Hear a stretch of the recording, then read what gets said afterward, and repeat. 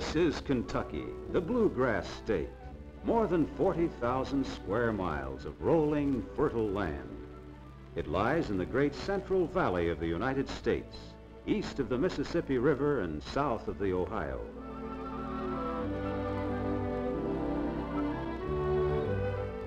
The population is mainly rural. Farmers, dairymen, cattlemen, or horse ranchers. They're serious, hard-working people with their roots deep in the soil. As in rural communities everywhere, homes are widely scattered, but there's no feeling of isolation. A man's neighbors are his friends, each linked in the progress and welfare of the community. This crossroads village, less than 100 miles from the state capital, is called Southville. This is a country store, one of thousands of such stores in the United States. This is Ed Skelton and his daughter Mary, who own this store.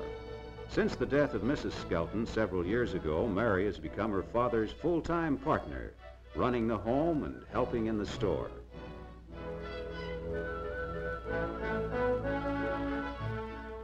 The story of the Skeltons and their store is the story of most country stores in America. Such stores have helped to build the United States from wilderness, and they're a vital link in American rural life today. The growth of this store measures the growth of this village. 30 years ago, when Skelton first started it, you'd have found a very meager stock on his shelves. The supply matched the demands of a farming community not yet aware of mass production and the fruits of the machine. Farmers relied entirely on their horses and on the unremitting toil of their hands. Farmers will always work hard, but now much of the heavy work is done with machines, and they can make bigger crops than they could by hand labor.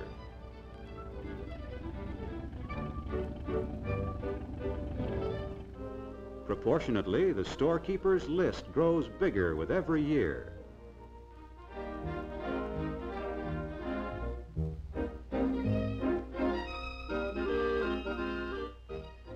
There are certain things that make a country store quite different from a city store. One is that the storekeeper knows his customers well. Another is that there's something of almost everything, but hardly ever enough. In Southville, you can buy woolens from New England or cottons from the mills of Tennessee, but you probably won't find the color you want for that Sunday dress.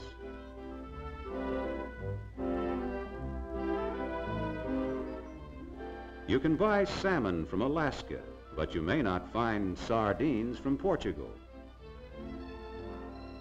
He knows he can't go wrong on things like this. If he did, he couldn't keep his customers. A country store is run on a human basis.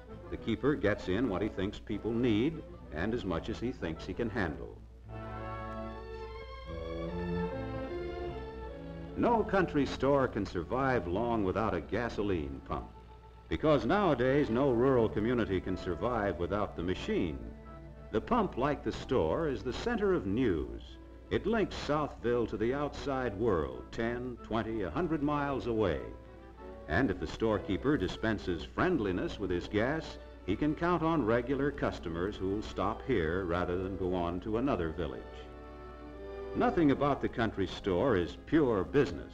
It's the core of daily living, the heartbeat of the community, a slow beat geared to the land and free from the tensions that cities produce.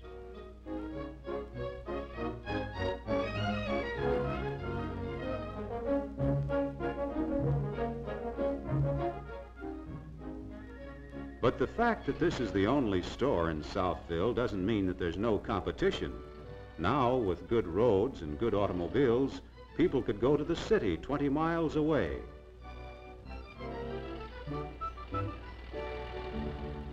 To do their shopping in a big department store with a large and varied stock.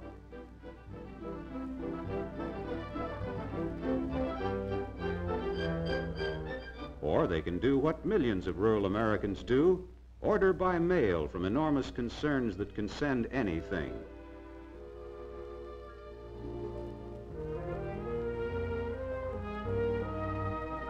From a prefabricated house to a lady's slipper.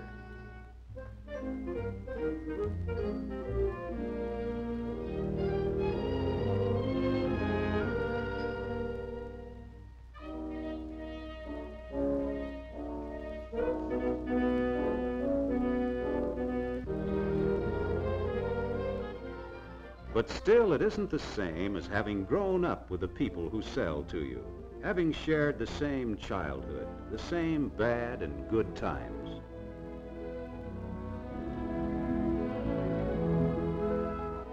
And as for the children, the country store is still a magic adventure, a treasure house full of all the things they dream of and yearn for.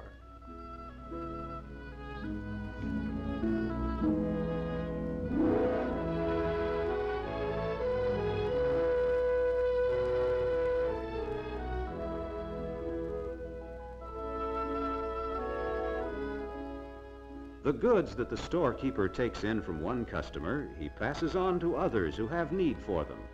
For barter is one of the mainstays of a country business. The widow Jones traded in this fine basket of eggs and country smoked ham for wool to knit a sweater.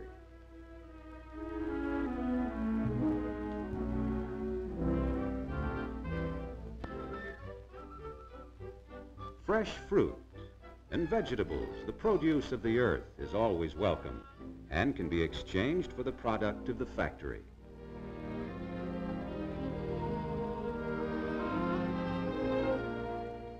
The extension of credit is another keynote of country store management, for farmers only have cash in hand when their crops come in. By selling on credit, the country store provides a valued service. Small communities are as close in play as in business. Southville has no movie theater, so the storekeeper and his neighbors pool together to buy a motion picture projector. Once every month or so, they rent a program of moving pictures and hold a show on Saturday afternoon, charging just enough admission to defray the cost of the venture.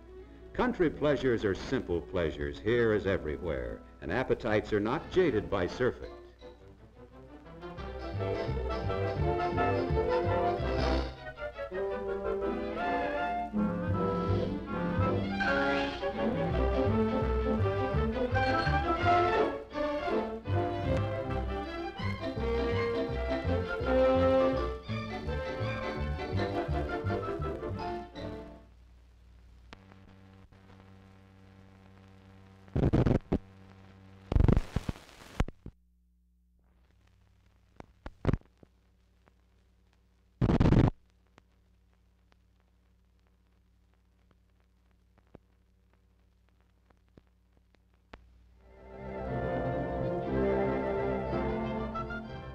As a meeting place, the country store's main rival is the post office, and mail time is the great event of the day. The job of postmistress is by federal appointment, a well-paid and desirable position, and it's largely because of Mary's business training in the store that she qualified for it.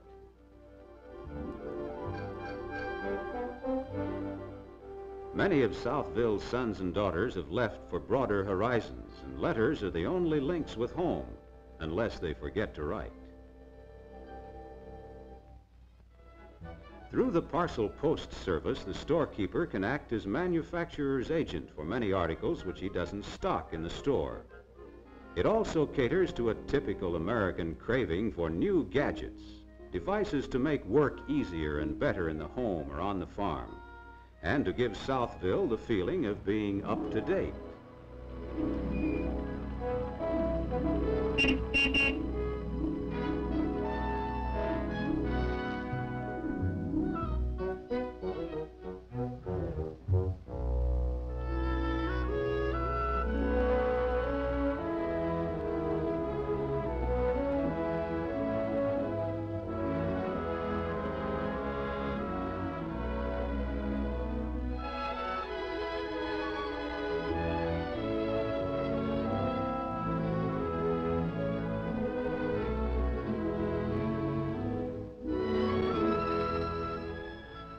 Sometimes it isn't the machines that need fuel, it's the passengers.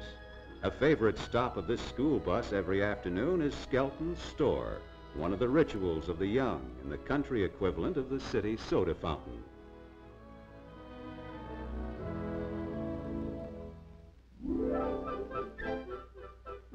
Young and old agree on one particular form of pleasure, the hayride picnic. The traditional hayride is on top of a full wagon of hay, but this time they content themselves with spreading a layer of straw on the flat rack of the hay wagon and piling on for a fairly jolting ride to the picnic grounds.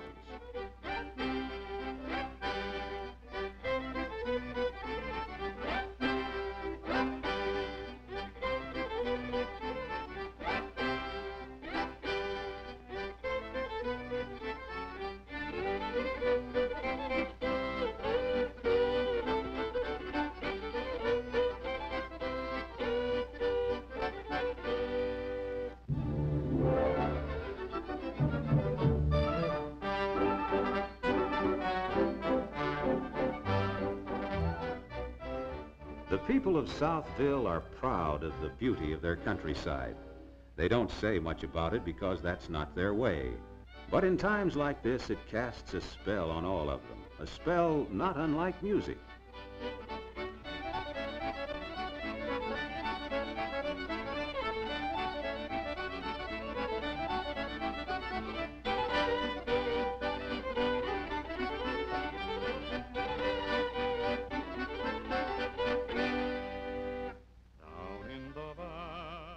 When day is done, they ride gaily home along the lanes, singing the songs that their people have sung for generations. Hang your head over, hear the wind blow. Will you be mine, dear? Will you be mine? Answer my question, will you be mine? Often in the evenings, a group of cronies gather in the store to discuss community problems and exchange ideas.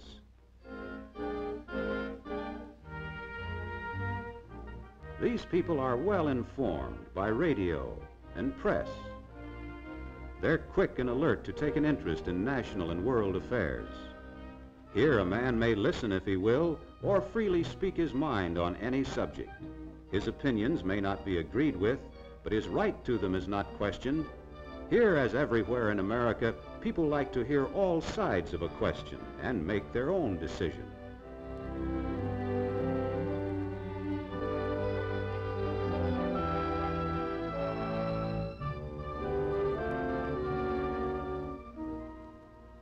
But commerce and arguments cease in Southville on Sunday, the Lord's Day, a day of rest.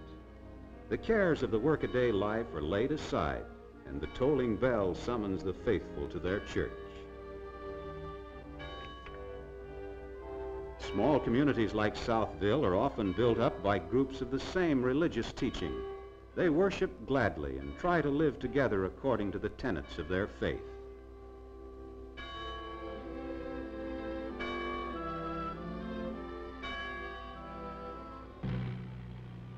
The only Sunday task for the storekeeper is to distribute the Sunday papers, a great moment in any community, for the Sunday papers are fat with news and fun.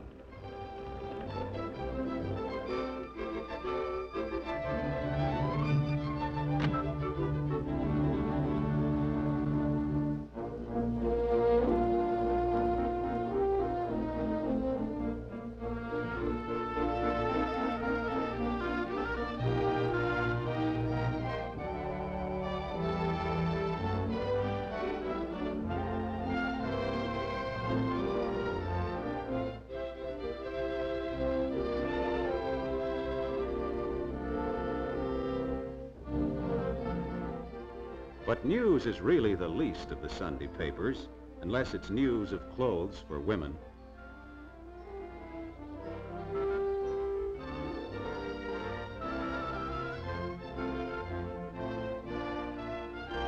And wonderful new dishes to try out. And for the children, nothing counts but the comics. Stories and pictures that they find endlessly fascinating. Through with their duties for the week, the storekeeper and his daughter are now free to spend the day quietly in their home, or perhaps to drive out to visit friends in another village, or they might go to the city and see a show or a baseball game.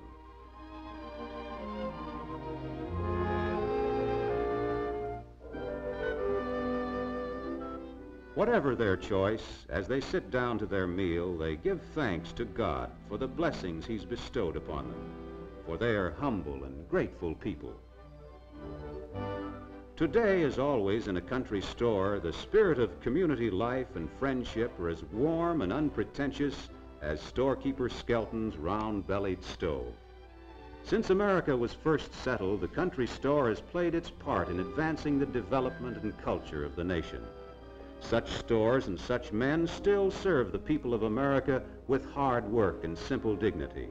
Their spirit of cooperation and helpfulness is never better expressed than in their own words to a neighbor. What else can I do for you?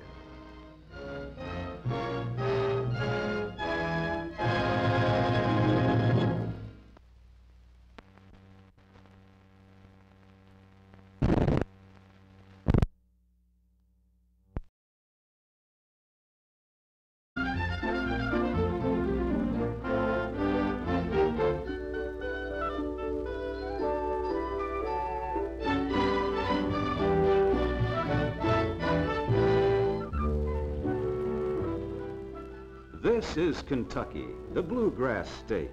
More than 40,000 square miles of rolling, fertile land. It lies in the great Central Valley of the United States.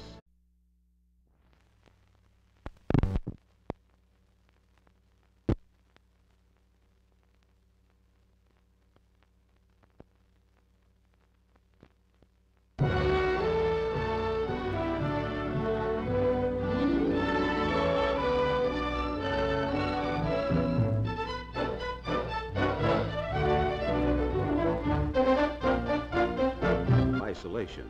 A man's neighbors are his friends, each linked in the progress and welfare of the community. This crossroads village, less than 100 miles from the state capital, is called Southville. This is a country store, one of thousands of such stores in the United States. This is Ed Skelton and his daughter Mary, who own this store. Since the death of Mrs. Skelton several years ago, Mary has become her father's full-time partner, running the home and helping in the store.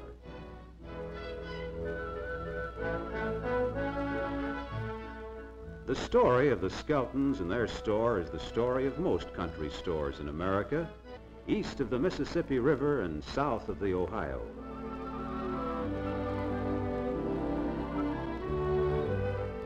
The population is mainly rural. Farmers, dairymen, cattlemen, or horse ranchers. They're serious, hard-working people with their roots deep in the soil. As in rural communities everywhere, homes are widely scattered, but there's no feeling of